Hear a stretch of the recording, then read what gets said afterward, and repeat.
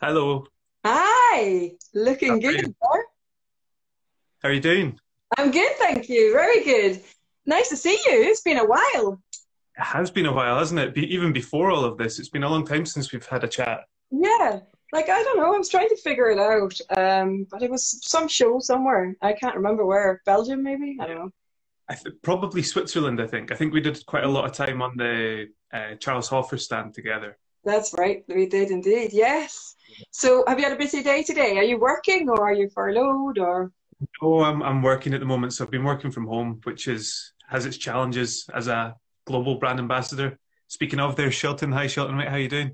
Yeah. Yeah, so that has its challenges, and I've also, once I finished work tonight, I've been building a fence, so it's all go. I feel like for the last 3 months, I've been like a drunk Alan Titchmarsh, you know? I know. That is quite a good description. Yeah, yeah. If you're not a drunk Alan Titchmarsh, you're a drunk Delia Smith. Everyone's learning to cook and bake at the moment, so I know. I remember the first few weeks of lockdown, there was banana bread mentality. Like here, we couldn't move for all the banana breads I because know. we were just buying lots of bananas, thinking that's a good staple to have in the house, and then they all went off. Yeah, well, my wife, weirdly enough, her go-to is banana bread, and it's incredible. But trying to get her to make it, she's always, oh, I can't be bothered, I can't be bothered. And then it got to a point I was like, I think I need a break from banana bread for a couple of weeks. I never thought I'd ever say that, but yeah, it got A that way. banana bread detox. Yeah, yeah, something like that. It's strange times, though, isn't it? I mean, Bizarre. Yeah. is it day, I don't know, 85, 95, 5,095? I don't know.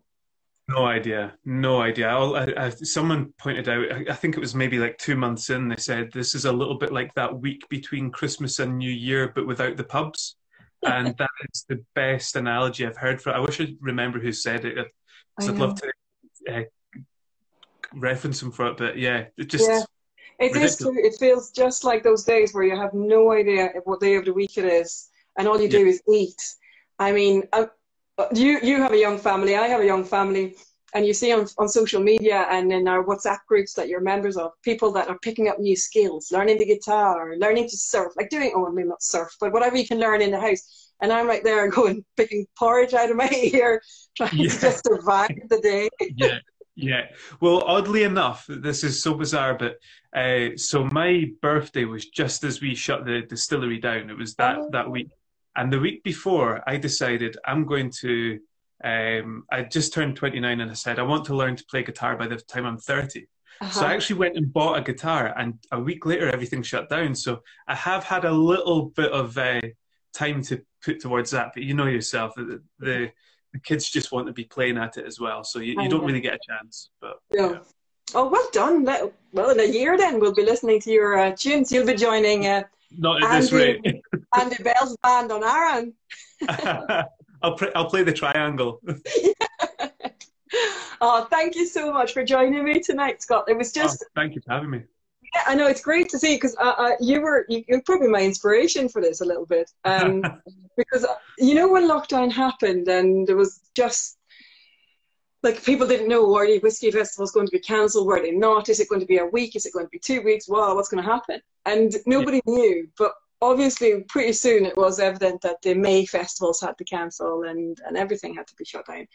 And you with Roy, who I didn't actually know before, and I still don't know him, but I feel like I do because I've been watching him now, set up the lockdown festival. So I watched the first one. And I think I might have been a bit stalkery because I was like, oh, great going. And I couldn't, I was so shocked. And for me, that again, with a young family, so normal life, I don't get out much. So for me just to sit and see you guys on TV, and because I casted it onto my TV and I was sitting in my sofa watching it, I just thought it was great. So what made you think of this? Like, what was the idea behind the Lockdown Festival? I think I would love to say that it was some great idea for the world to share in, but it was out of selfishness more than anything. So we shut down on the 13th of March. That's when the distillery closed. And it was, so we were working from home for a good week, 10 days Okay. before lockdown really kicked in. Mhm. And I had planned to meet Daryl Haldane from White and Mackay for beer and a pizza at lunchtime and on the following Tuesday. And I just messaged saying, I guess this is off. And he said, yeah, it looks like it. I said, it's going to be tough times for us. And he just said, get creative. So I had a wee chat with our team. And this is when we kicked off the idea of, originally it was meant to be like a 1 week brand ambassador social media takeover. Mm-hmm. And then what that morphed into was every Tuesday night, kind of doing a little nosing and tasting of a Tomatin product on Instagram Live for maybe 20 minutes. And then every Friday doing what has now become known as our softer side sessions. So sitting down with, brilliant fun. And it was really just, for me, it was really just a way to chat about whiskey and to chat to fellow whiskey geeks that I wouldn't otherwise get to see, much like this, you know. And I had invited Roy on the show to talk about the whole online whiskey community, which I was aware of, but only now that I'm engaging with it, I'm really starting to see how big it is, you know. So we were having a few phone calls and I just said, wouldn't it be great if we could just do an online whiskey festival? You know, I was like, I was sick of phoning people saying I'm going to have to cancel my trip. I'm not going to make it to this show. And it's the same thing everyone was going through. But I think just it was going to happen. Someone was going to do the first online whiskey festival. It just so happened that we had been locked down for a week before that.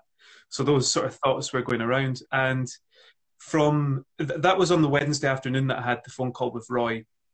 And by the Friday lunchtime, we had announced it and it was in the press and everything. So as much as it was myself and Roy, there was a huge amount of work behind the scenes from our marketing team at Tomatin and also the marketing teams at all the other distilleries to have that discussion about, you know, this is going to be on Tomatin's channel.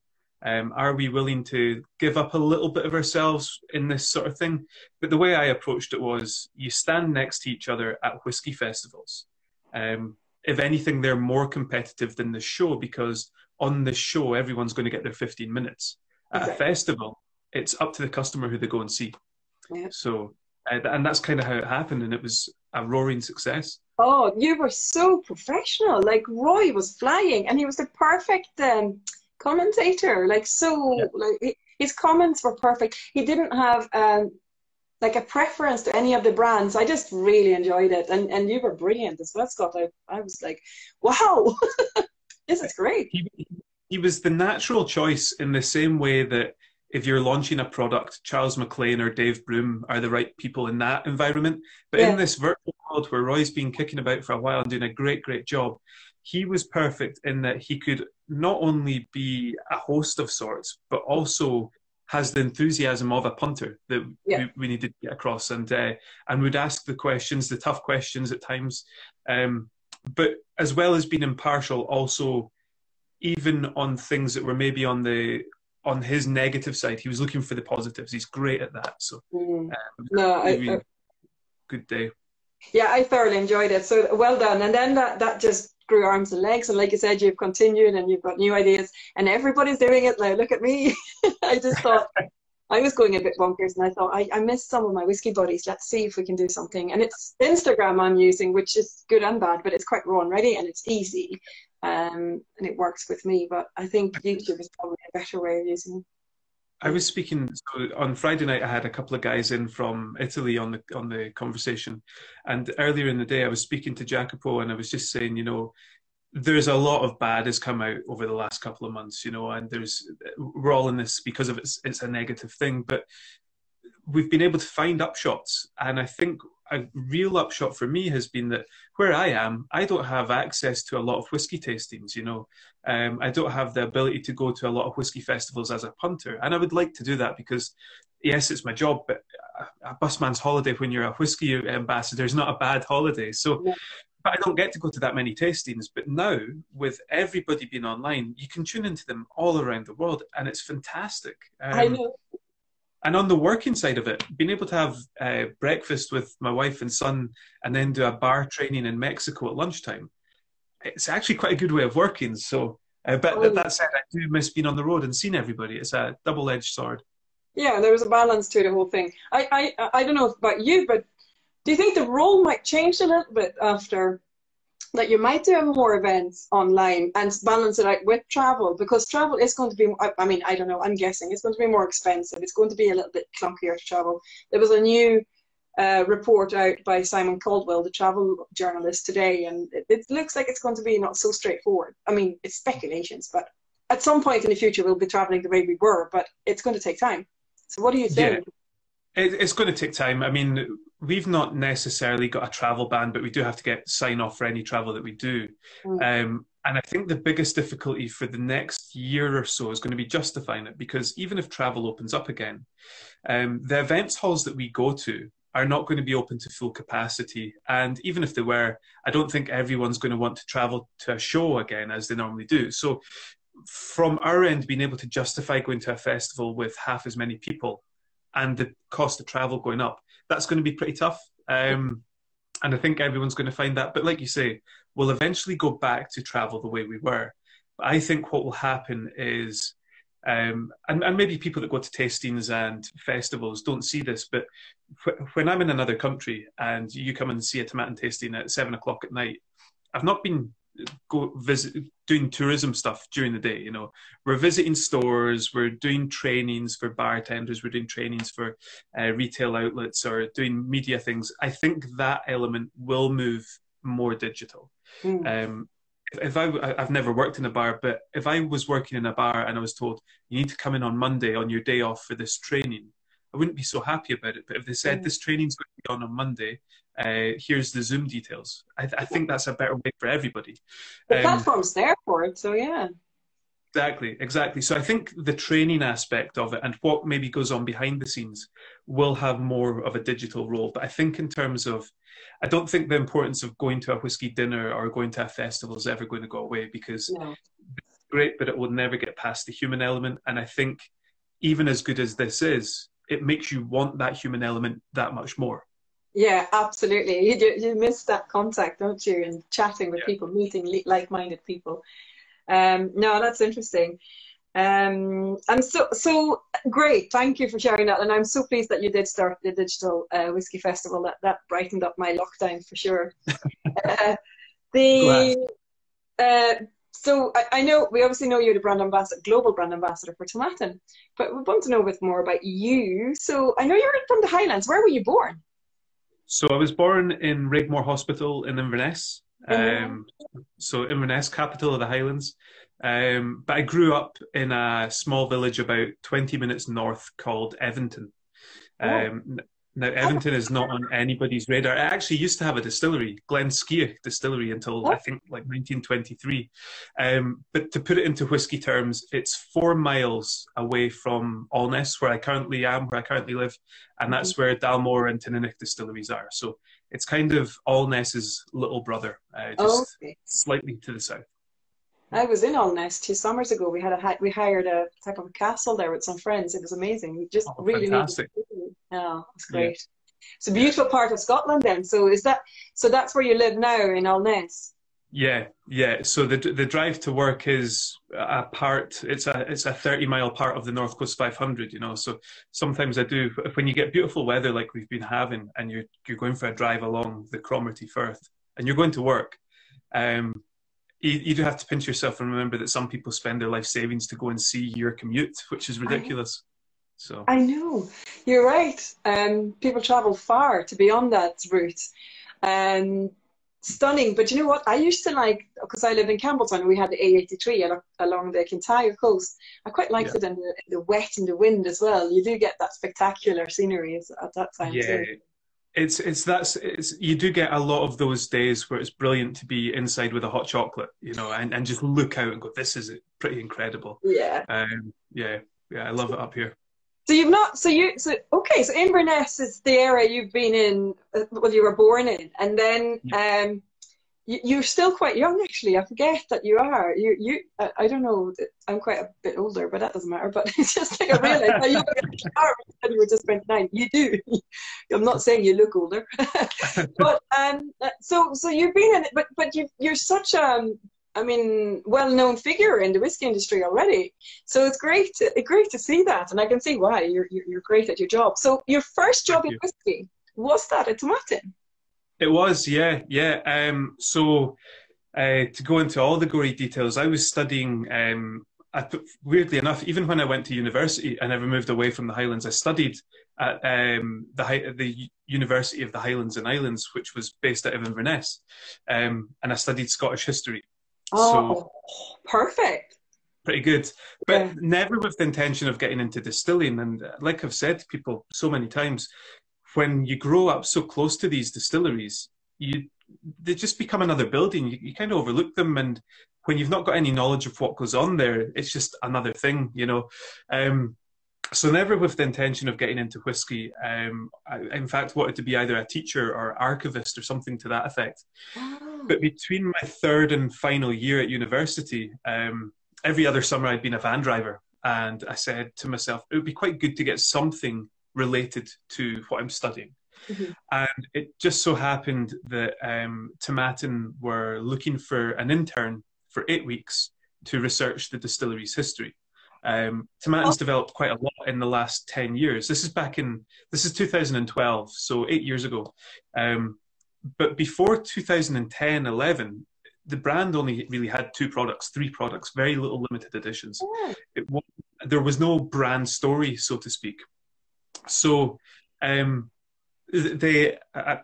was lucky enough to get that job and spent the next 8 weeks researching Tomatin's history. And in my last day, was all set to say my goodbyes. I went to the visitor centre, picked up a bottle of whiskey, and had thoroughly enjoyed it. And over that 8 weeks, had fallen in love with whiskey. You know, started going to tastings and actually applied for. This is. I'll come back to this because it's very weird. I applied for a job in the visitor centre in Dalmore and never got it after this 8 weeks. And it was the best thing that could have happened because at the end of the 8 weeks, Stephen, who was the sales director at the time, is now the managing director, asked if I would like to stay on while I finished my degree for a couple of days a week and just learn different parts of the whiskey industry. And I had been working in Morrison's part-time at that point, so I was willing to do anything to get out of the supermarket. And over that next year, when I was finishing my degree, I would go down to Tomatin on a Monday and Tuesday, would work in the marketing team for a couple of months, then moved into production for a few months, then back into the sales team for a few months. And this was all with the intention of, if I passed my degree, becoming the distillery's brand ambassador. But then in the May that year, my colleague who looked after Europe at the time left the company. And this is when Stephen said to me, how would you fancy looking after sales for Europe? Mm-hmm. So with my background in studying history, I felt, yeah, of course, that's no problem. Yeah, I think I'd maybe sold a couple of books at a car boot sale when I was younger. Like, sure, I can manage a continent. So the first couple of years of that were very much learning from the other guys in the team, and then eventually became the sales manager for Europe, which is now the job that Nigel does. Yeah. Because, and you know yourself, that when you're working for these small companies, you don't just have one hat. You know, you're the sales manager for Europe, you're also the brand ambassador for Europe. Mm-hmm. So I'd convinced myself, because it was a small company and I was getting to do all these things, I think I'd convinced myself that this was all part of that commercial role, and I just really wanted to pursue that. So I was approached at that point by White and Mackay of Dalmore, asking if I would like to join them to work in their sales team. And I took the job. I took a job working at White and Mackay, looking after what was termed venture markets. And it was pretty much all of the Russian states except Russia. So it was Kazakhstan, Ukraine, Georgia, all these. You'd be Scott checking in, Kazakhstan, Scott checking in. Yeah. You'll never see him again. It was crazy places to go, but I thoroughly enjoyed it. And places like Israel as well, you know, unbelievable places to go.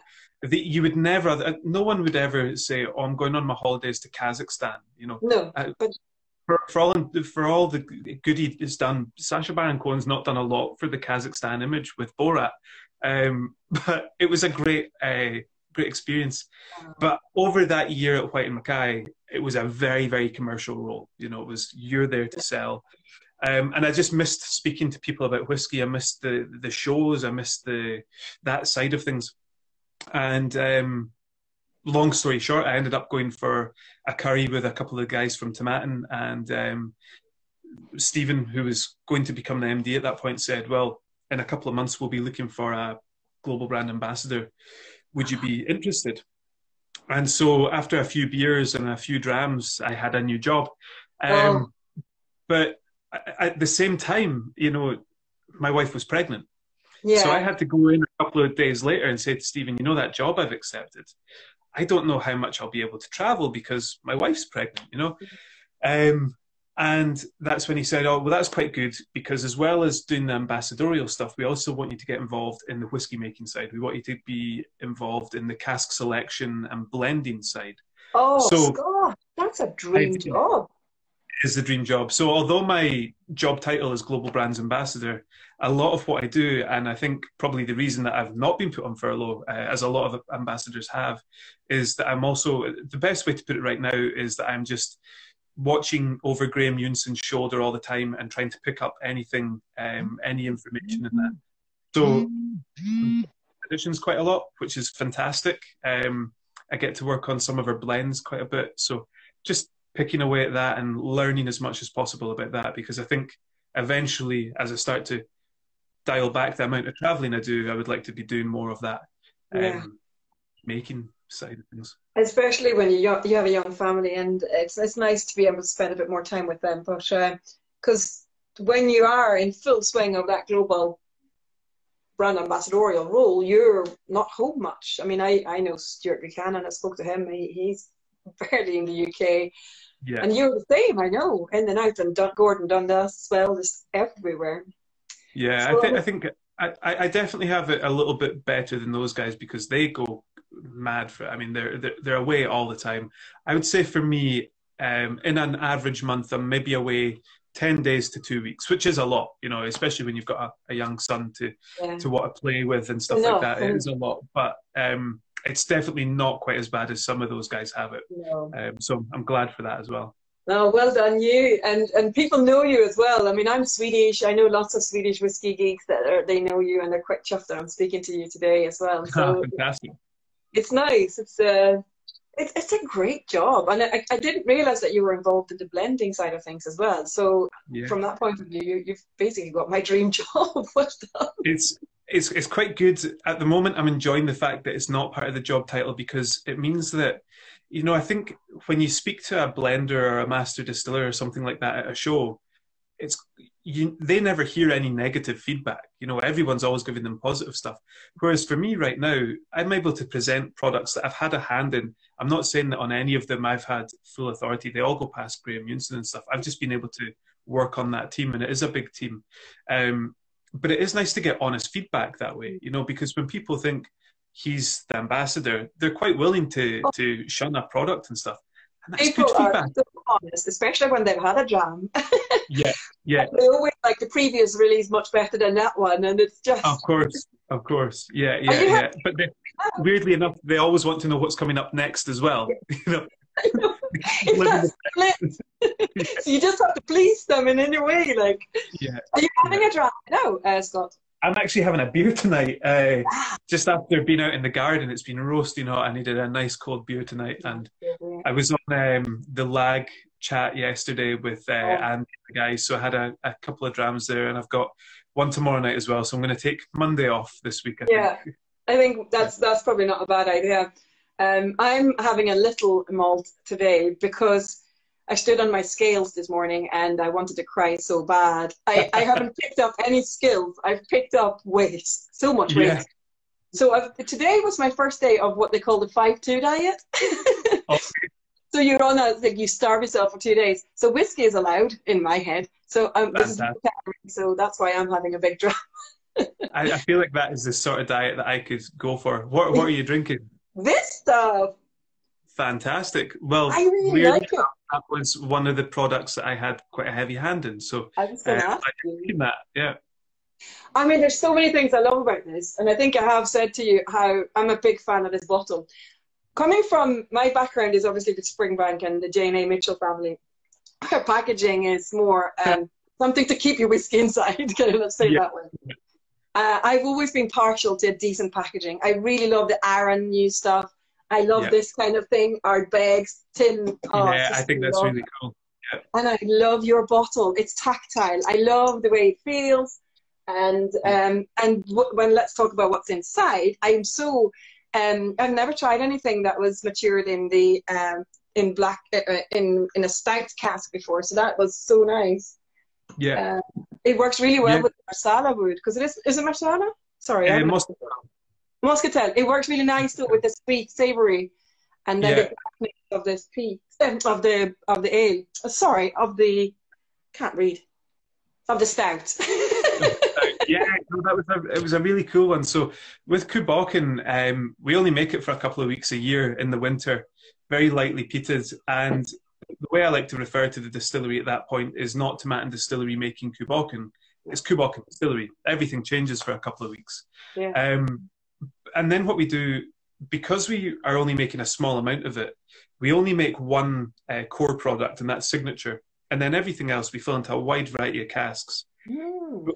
And we will explore those casks in and of themselves. Kubokken lets us take it that step further and take what we know about those flavours and kind of go back to our blending roots. You know, Tomatin was a big blend supplier for a long time.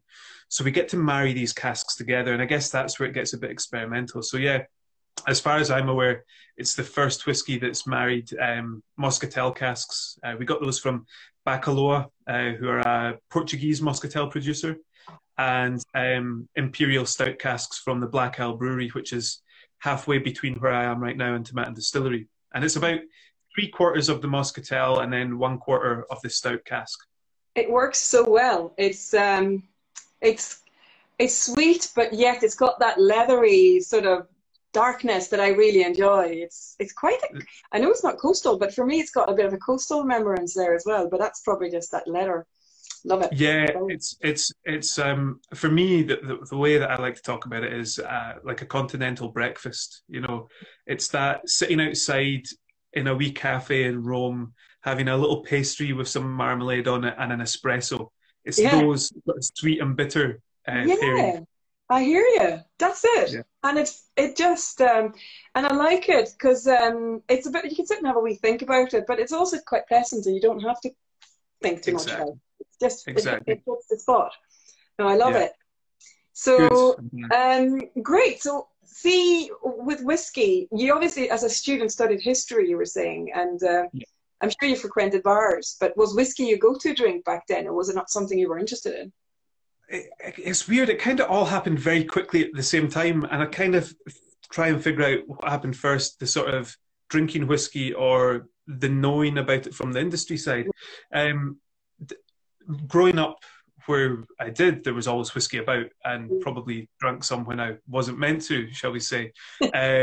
But that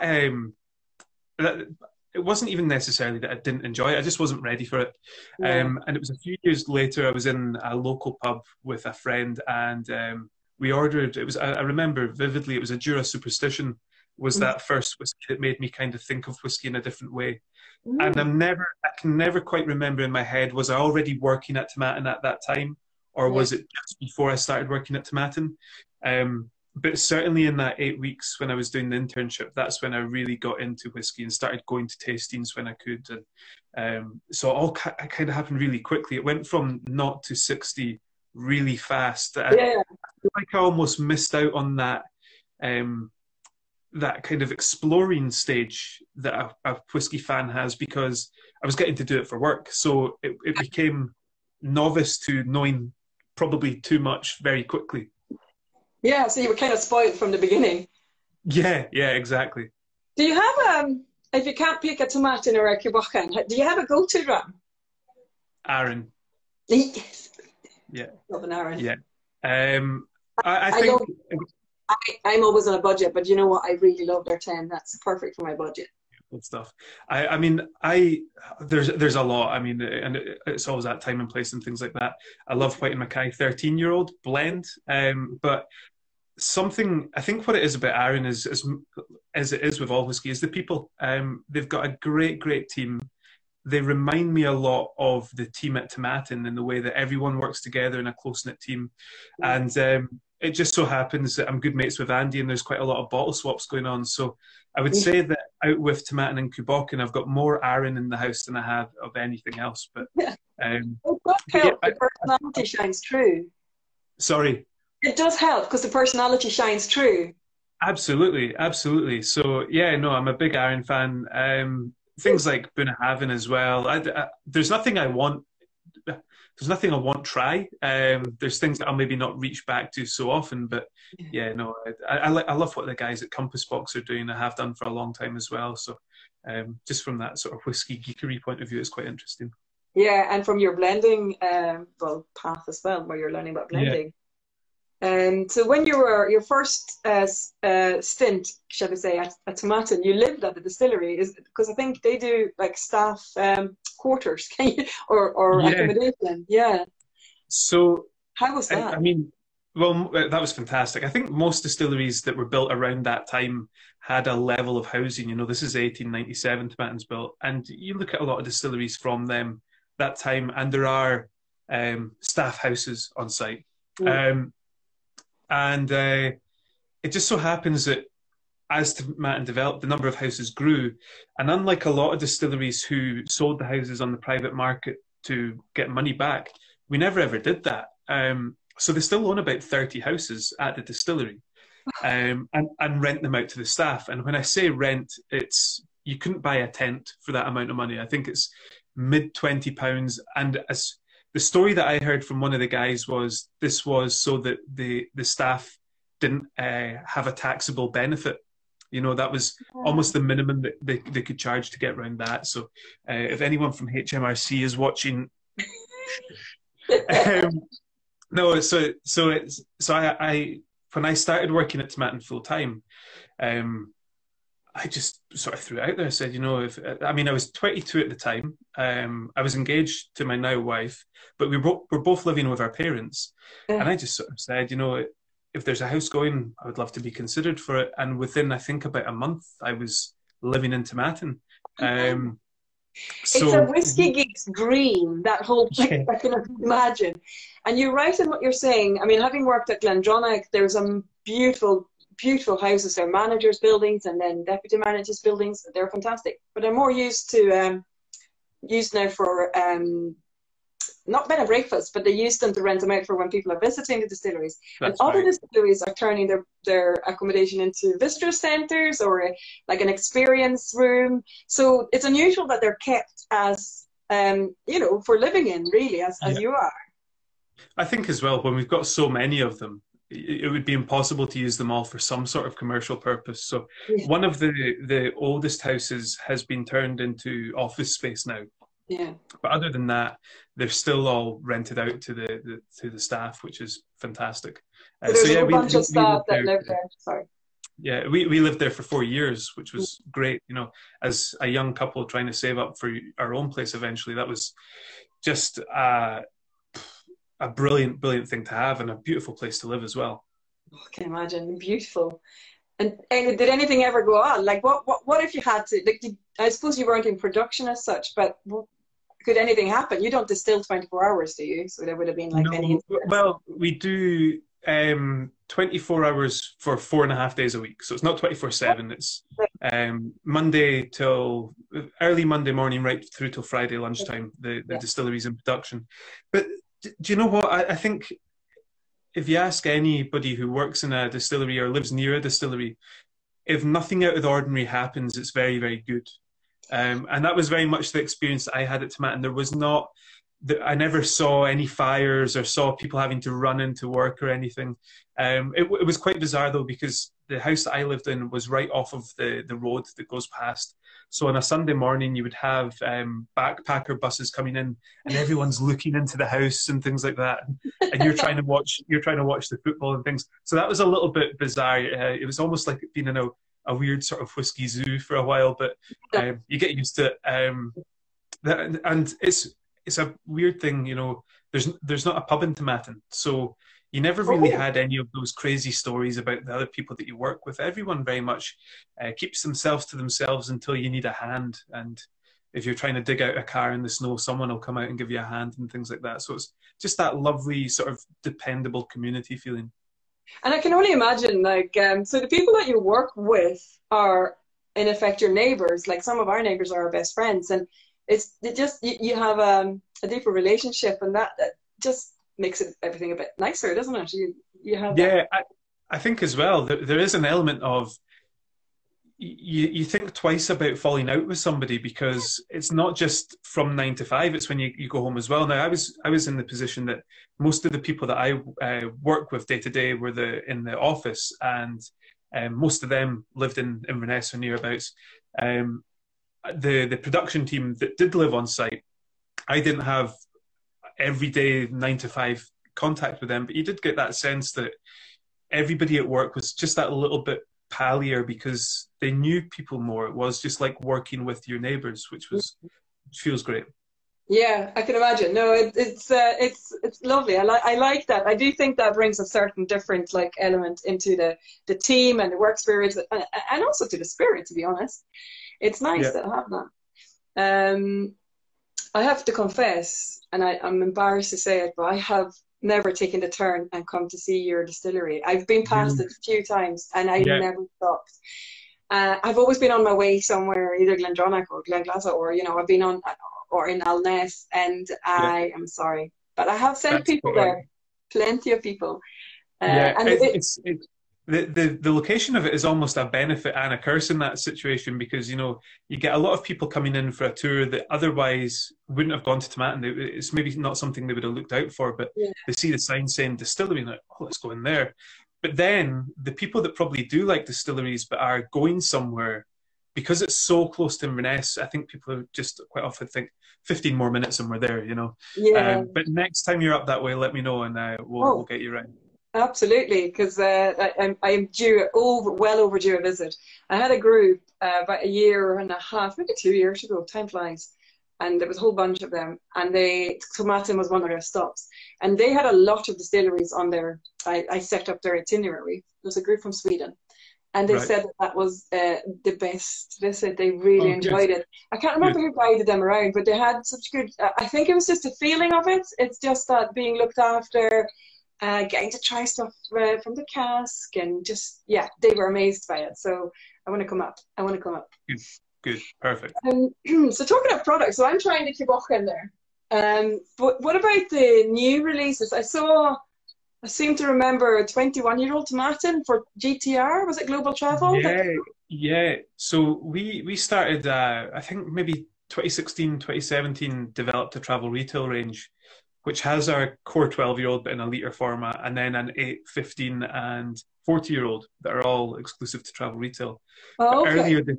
But earlier this year, we, things were going so well with travel until earlier this year. And actually about 2 weeks after we launch this 21-year-old, everything stops. Anyway, we released this a 21-year-old for global travel retail, and it's just a great example of it's a no fuss sort of whiskey. It's fully matured in first fill bourbon barrels, which I guess you could say 21 years fully matured is quite a long bourbon maturation.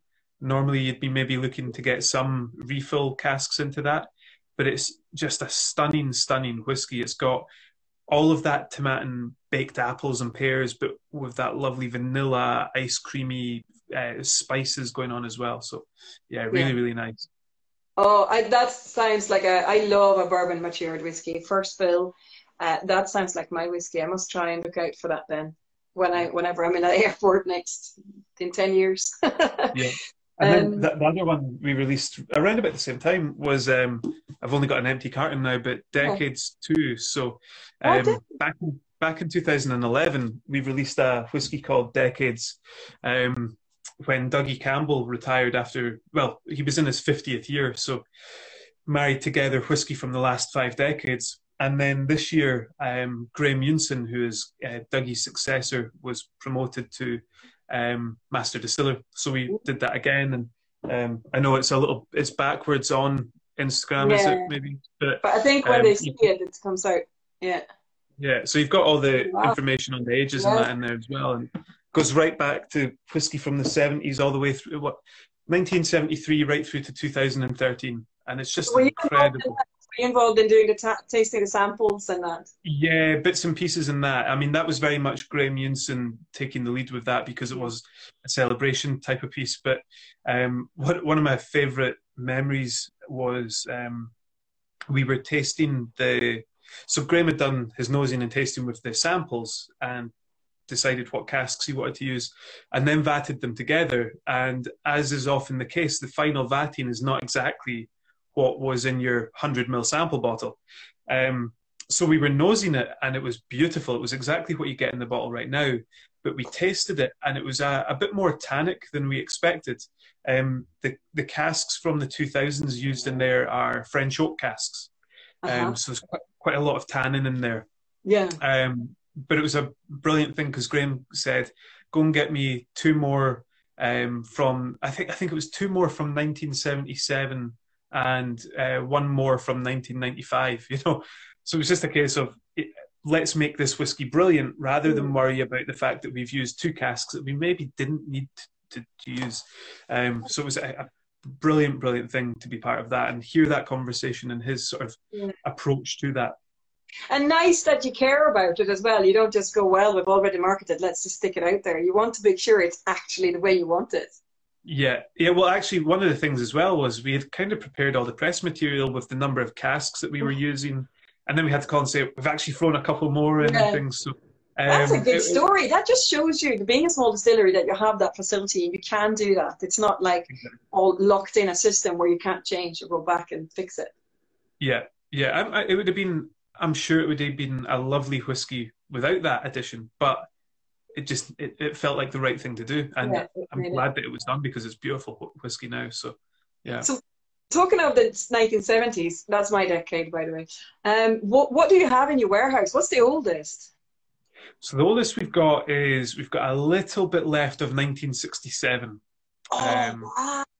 So we've got a little drop from there, and like all distilleries, nothing is extensive, but we've got stock from most years from 67 right through to the current day.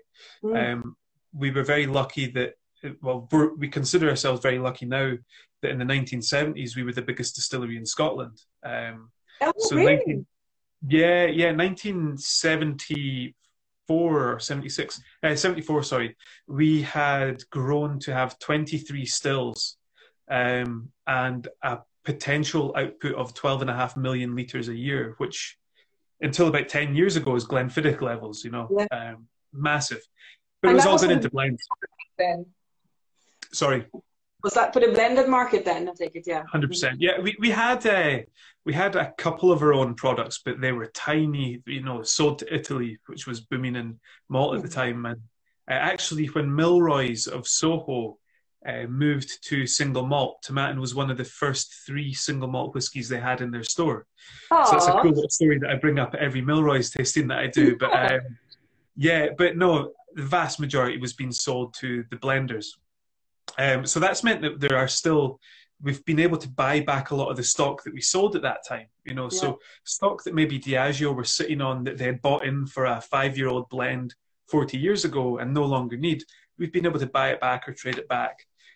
Where the downside lies is in the 1980s when we were put into liquidation. This is when all the other companies started to amalgamate together, and they didn't need a third-party supplier like us anymore. So there's a couple of year gaps in the 1980s just by virtue of the fact that we weren't distilling at all. So we'd gone from 12.5 million litres a year to maybe working 1 day a month while the liquidators were looking after the distillery. So that was a few years in the 80s, yeah? Yeah, and it's testament to... I mean, a lot of our staff have been working at Tomatin since the 70s, long years of working there. So it's testament to them because their house was tied to their job in the 80s. Yeah. And they were going down to working 1 day a week, 1 day a month at times, and just doing everything they could to get through. And thankfully for them, they did. And we were bought by a Japanese company in 1985, and it's been pretty rosy since then. Yeah, and you've been with them since then. It's not been changed any owners or anything. No, so there's been 3. I guess you could say it was never owned by an individual. Well, yes and no. So when it was opened in 1897, it was a sort of consortium of local businessmen. There was one main guy, John McBain from Tomatin, and then in 1906, so 9 years later, with the Pattison crash and everything, we were bankrupted. And then in 1909, we were bought by a couple of families from London. They ran the distillery right through until the 1980s. Oh, And then since the 1980s, we've been owned by a Japanese business. okay. Yeah, okay. I didn't know about it before the Japanese owners. That's interesting. Yeah. No, I welcome the foreign ownership because if we didn't have that, there wouldn't be as many distilleries in Scotland. We'd be really Exactly. very few, and it's just no, it's needed and very welcome. Yeah. So have you got any new releases? I know it's hard to say because where we are at the moment, but what's any releases that you've had to put on hold or anything that's coming out? Yeah. Yeah, there's been a bit of that. We've seen some other companies put releases out, and all power to them because it's not an easy time to sell whiskey, let alone try and communicate new releases with people. I think what we're seeing is a massive shift to online shopping at the moment. Mm-hmm. But also, I think a lot of people that would normally walk into a specialist retailer have been buying their whiskey from the supermarkets. So they're not getting exposed to the limited editions that they maybe would if they walked into a good spirits company in Glasgow or something like that, you know. Yeah. We normally put a UK exclusive out early, so spring to early summer. So that went on hold. And normally we'll put out our normal limited release around about August time, but we've pushed that back, and I think that will probably be into next year now. I think the decision has been made to focus on our core range. We've still got a little bit of stock of decades to go, so focus on these things, just do them really well, and wait until everyone's in a position where they're ready for whiskey again. I think right now is a confusing time for everybody. The last thing they need to know is what pheno casks we've used. You know, I think let's wait till everybody's ready for that information. I agree. I think if you're in that position to be able to do that, that's a wise move to do. Yeah, I noticed the whole sort of not just with whiskey, but the drinking habits of people have changed even within these 12, 14, 15, whatever weeks we've been in lockdown. It started off with beer and wines. And then people started buying, like I'm the same, I've started buying cocktail ingredients. That's not something I would have bought. Like, and just because I'm playing with it at home with one other person that we can see now. And it's just changes, keep changing. So people are maybe going to be looking for, I'll tell you what's probably gone up is the samples, the whiskey samples that they're selling. Absolutely, yeah.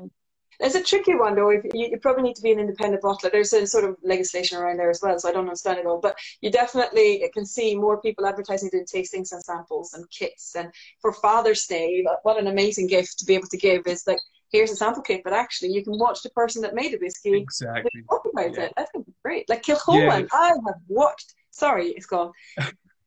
I loved how James got locked in with Anthony, and they've been doing these tastings every Friday. I know. Brilliant. It's been fantastic. Yeah.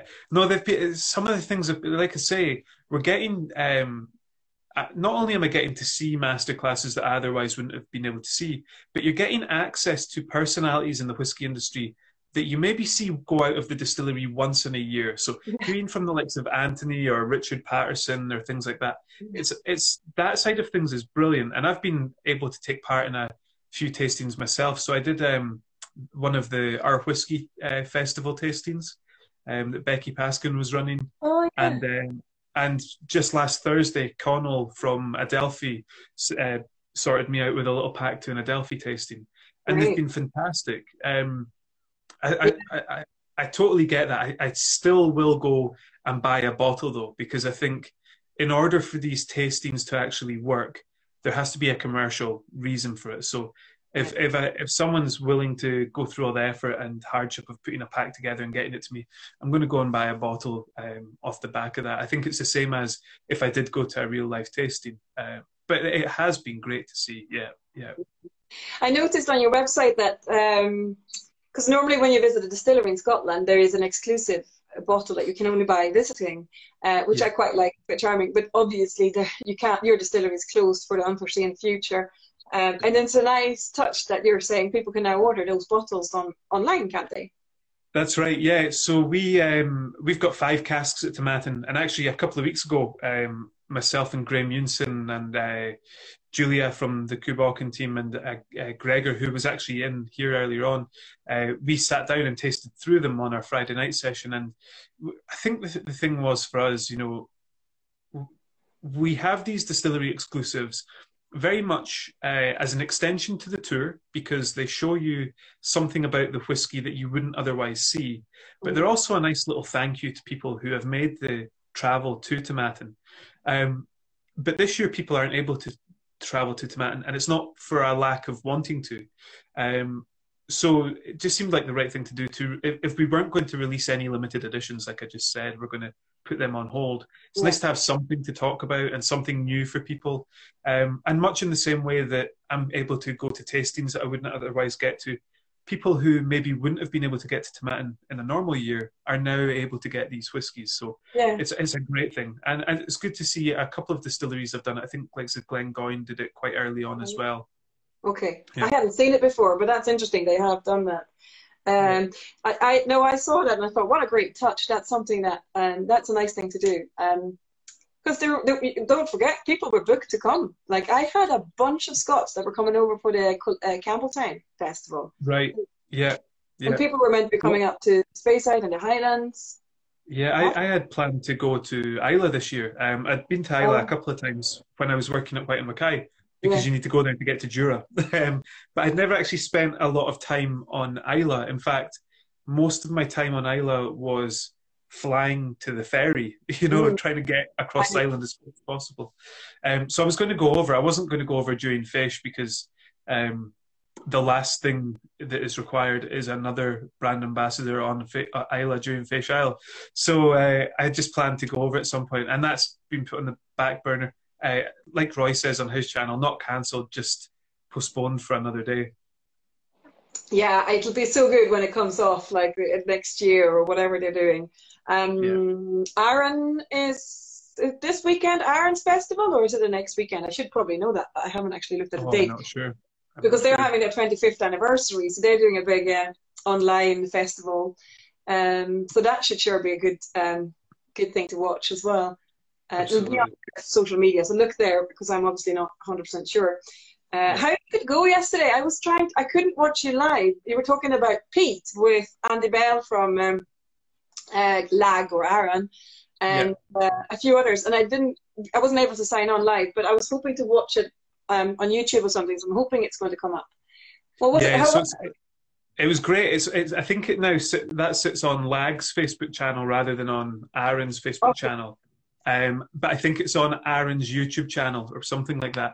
But yeah, it was good. It's like all these things. It's good just to have a wee chat with some friends. So it was myself, Andy, James Wills from Kilhoman, and Andrew Smith, and it was good just to have a little bit of good conversation about a subject that I think a lot of people are interested in, but it can get very, very confusing. So we try to just kind of cut through any of the nonsense and kind of say, this is what it is, this is how it got into whiskey, and this is how we use it individually at our own sites. Exactly, because you've all got your own, like Kilhoman being such a peaty whiskey, that's the heart of their whiskey, and Kubalkan, it's that sort of lovely sense of peat. And Lag, we don't know yet. Well, they probably do know, but we just have to wait and see. Have you been to Lag, by the way? I've not. I've been to Arran. I've been to Lochranza, but it's been a couple of years since I've been over to the island. But no, it was interesting hearing Andy chat about Lag yesterday and some of the conversations that they're having at the distillery. And I think that what I get from it is that they're going to be exploring peat in a very unique way. So I would love to get over when we can and go and see that. Yeah, sounds great. And that's what I love with our industry, is that we all encourage each other to come and visit, and you get treated like a queen or a king, because you know the people. Absolutely. Everyone looks after everybody. Yeah. So see with Tomatin, that was actually something I was meant to ask you. Do you do everything on site? Do you have warehouses anywhere else, or how does it work? Do you have everything at the... So, we don't have malting on site. I think the last time we malted on site was in the 60s, but when it got to that point of doing 12.5 million litres a year, there's not enough barley floors in the world for that. So And as you know, I think Springbank is now the only distillery that's still managed to do all their malting on site. Awesome. I think I've heard stories of other distilleries where the marketing team actually pay for the malt floors because it's part of the brand rather than part of the production. So no malting on site. We do just about everything else. Of course, bottling's done off site, but we've been having conversations around that. But warehousing, all matured on site. We actually have a ridiculous amount of warehouse space because it was all put up in the 70s when we were this massive site. So Yeah. we have 13 warehouses with a capacity of around about 250,000 casks. That's So massive.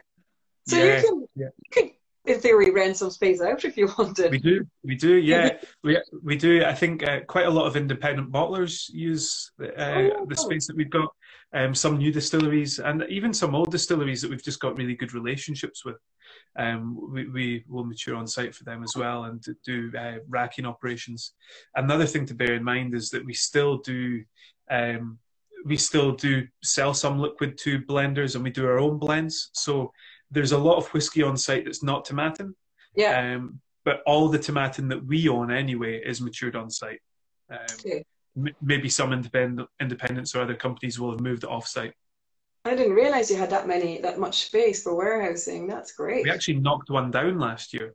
There's not many distilleries right now that can say that we're in the position to knock a warehouse down. But yeah, we had, it's the middle of the Highlands, the frost shattering on the foundations was so extensive that we had to get all the casks out and knock that building down. Yeah. Did you not, by the way, have a bit of an accident? Like, did you have too much snow in one year? It burst your ceiling in from one of the warehouses. Was that your distillery that happened? I know that happened to Glenfiddich because they released Snow Phoenix off the back of it. I think there have been years where we've had problems with the roofs coming in. But nothing to the point of this is a catastrophe and we've lost so much whiskey. I think if it did happen, it was quite fortunate that it happened in one of the warehouses with only a few casks in it. So, but not that I'm aware of. Nothing. Maybe not. Nothing crazy. We do get proper winters up there, though. It's pretty hot. Yeah. Do you private casks? Do you sell private casks like? We don't sell new fill in the way that Lag or Aaron do for maturing, but we will sell casks to whether it be an individual, a store, or a group that want to bottle their own cask. They can bottle their own cask of Tomatin in our packaging and things. But yeah, we're able to offer casks right back to 1999 in that at the moment. So they just decide. They don't buy the spirit and then they pay rent to mature their whiskey. They actually buy the ready whiskey. Correct. Oh, cool. Yeah. So we're selling effectively. We'll bottle a Tomatin single cask for you and put your logo or whatever it may be on it. And that's a really cool thing because it means that you can have a little bit of the distillery right there and now. You know, you don't have to worry about the 10 years of waiting or what the market's going to be like in that time or the tax on the end. We give you a case price and that's it. Right. Well, I have learned so much about Tomatin today. I couldn't believe it.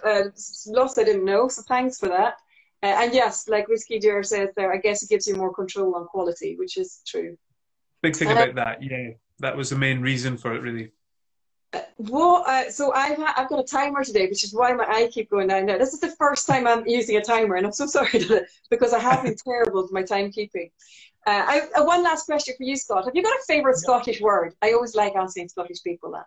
So, my favourite Scottish word is actually more of a noise than it is a word, and it's something very local to this part of Scotland, and it's 2 sharp breaths in, so it goes like, and that's it. It's just, and it's very much a sign of agreement. So if you're speaking to someone and you're telling them something and they're going, yep, we'll just go, and never heard that. The reason that I love it is my mum does it all the time and she doesn't notice it. And my wife and my mum work together, so I sometimes feel like they're ganging up on me. But I was engaged to my wife before she asked, "Does your mum like me?" I was like, what are you talking about? And she's like, every time I tell her something, she makes this weird breathy noise. And even where my wife's from in Invergordon, they don't have this part of the dialect. And she just thought that my mum. So much for me bragging about having a timer, Scott. That was not good. Shouldn't have mentioned that on. It was at the end. Oh my time! Yeah. Oh, and I can't edit these. I'm sure I can, but anyway, that's by the by. I love that. So your wife was saying, sorry, you need to continue from there. So my wife just thought that my mum was incredibly bored of her, because every time my wife would be speaking to my mum, she would say. And that I guess is my favourite Scottish ism, if you want. It's not really a word, but it has a lot of meaning to it. It carries a lot of weight. But that's a great, because there's obviously quite a Highland, Scottish Highland thing to go. I can't do it. Yeah. But where they're in the north of Sweden. They, instead of sort of being an affirmative answer saying yes, they do a breath in as well. They go, and that means. Okay. That means yes. So do you want some coffee? That means, and my dad does that. So I sometimes look under the bed and I'll ask him a yes question, and he can hoover from me because he just goes. Now that's really interesting, and this is a bit geeky, but Douglas Cook from Benriach, I was speaking to him because he's a master of languages. He knows so many, and we were talking about the Doric, the dialect in Aberdeen, and Aberdeen have this breath in as well. So they have that. And I was speaking to him about it, and he was telling me that Aberdeen was a Viking trade route, and there are a lot of Doric terms that are very similar to Swedish. So, and I'll ask you to confirm them, because if not, he's been on the wind up with me. But in Aberdeen, if your baby's crying, the burn is greeting. Yeah. Am I right in saying it's burna gruta? Yeah, gruta. Yeah. And well, he's absolutely right. Yeah. If you're moving house, it's flitting house, and in Sweden, it's flytta huset. So, Scott, you're amazing. You know Swedish. No, not at all. I know how to move house and have a crying baby. So. When I lived in Campbelltown, and you drive down the Kintyre Peninsula, there's a couple of villages called Tarbert. There's one with Tarbert with an R and one Tarbert. And both these villages are in the thinnest strip of land on the Kintyre Peninsula. And that's because in Viking or Scandinavian language, Tarbert means take boat. So that's where the Vikings would lift the boat over the land. So that's Tarbert. So that's how that name came around. It's fascinating. I love all this, because there's the town near us, kind of halfway between Alness and Inverness, but away out the way, is called Dingwall, and this is where this very Chuk tourism's come from. So that comes from Dingwall in that area, and Dingwall it was the site of a Viking ting, so that's where that comes from. So I wonder if that's where these dialect things come in. It's fascinating to know, but no, I love all these things. But yeah, so that's my favourite Scottish, or as we now know, Scandinavian word. Well, who knows? We're very closely related. Well, that's a good one. Thanks for that. It's one that I can't pronounce it. But funny, I used Kubokan in a Viking tasting I did once. Somebody asked me to do a Viking relation tasting. So now, obviously, Highland Park is in there. And I also threw in Torfa from Glenglassa. Torfa means it's peat in Scandinavian or Nordic. And Kubokan is wild dog. Is it? It's meant to. It was originally ghost dog or spirit dog, so that was a local tale close to where the distillery is that found its way into the bottle. Yeah. Great. Yeah. So that's why I learned a little bit about the whiskey. So pleased to have done that. Sorry that was such an abrupt finish there, but I'll tie them together nicely. Thank you so much, Scott. I'll let you get back to your family now. That was kind. Thank you for having me. I feel like this week it's a little bit like being the guy at a rock show who makes sure that the drums are working between the two bands. You had Frank McCarty yesterday and Alex Bruce tomorrow. I'm just glad to be having a chat with someone about whiskey amongst these two legends. So about Frank, I mean, he 57 years in the industry. And Unbelievable. that's And he managed to figure out Instagram Live as well, which is even more he crazy. joined Instagram just to be on the interview. He never was on it before. Yeah. No, I'm so pleased. It's just people that I feel comfortable making a fool out of myself in front. And so you're one of them. Oh, fantastic! Yeah. And then tomorrow, like you said, I'm speaking to Alex, and that's going to be really cool about Ardnamurchan and stuff. Well, I'd like to say I was on a Delphi tasting last week, and there was an Ardnamurchan sample in it, and it was absolutely outstanding. I cannot wait till I know they've bottled their AD spirits, and I've tried those as well, but I can't wait to get a bottle of their whiskey because it's unbelievable. That's what I'm going to ask him. I don't know how much he's going to be able to tell me, but you know how I think they were meant to be bottling their 6-year-old now, like, were they not? I think it's coming soon from what I could tell. Yeah, I think it's coming soon. I hope they've got something about me. I can't wait to try it. So looking forward to that. But yeah, thank you so much for everybody that's been watching. And nobody sent any questions in, and if they do, I missed them. I'm sorry. But I think that I've just looked at. I think I have most of my questions asked, and I've learned so much about you and Tomatin. Thank you, Scott. Thank you for having me on. Cheers. Have a good night. Cheers. Cheers. Bye. Bye.